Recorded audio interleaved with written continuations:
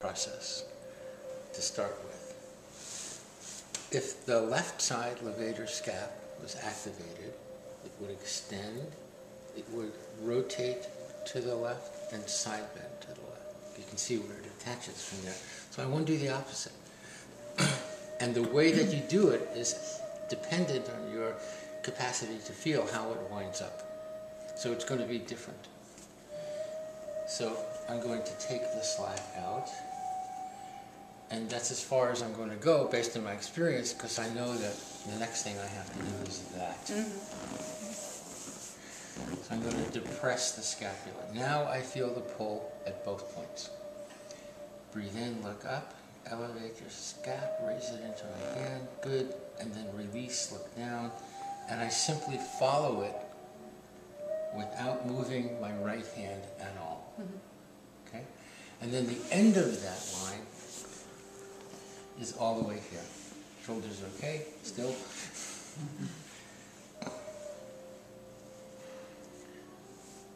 That's that. It's almost like a scooping and a sliding. If you press too deep, it's painful. So you get to the point where you go through all the layers of the skin that we talked about, and then that's going to tether the deeper muscle attachment point. So I know just by poking that much where I need to go, and that's what we're going to do next. But now I take this slack out and let this relax in my head, in my hand.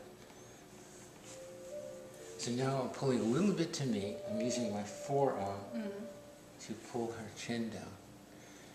And I want you to push against that. Good. Hold there. Breathe in. Look up. Release.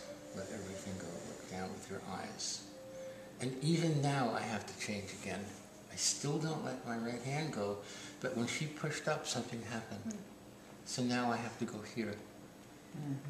And I only know that because I can feel what Charlie is going to teach you next. Everything changes. So it's not mechanical. And this is the problem with some of the teaching. You push this way, you release that way. And you go back and forth the same way. It's an out and back. But not. It's usually some kind of strange ellipsoid kind of movement. Because the minute the muscle relaxes, the point is that the contraction creates an inhibition post-contraction. So as it releases, it goes, and that's different than, so it changes. Okay, try it one.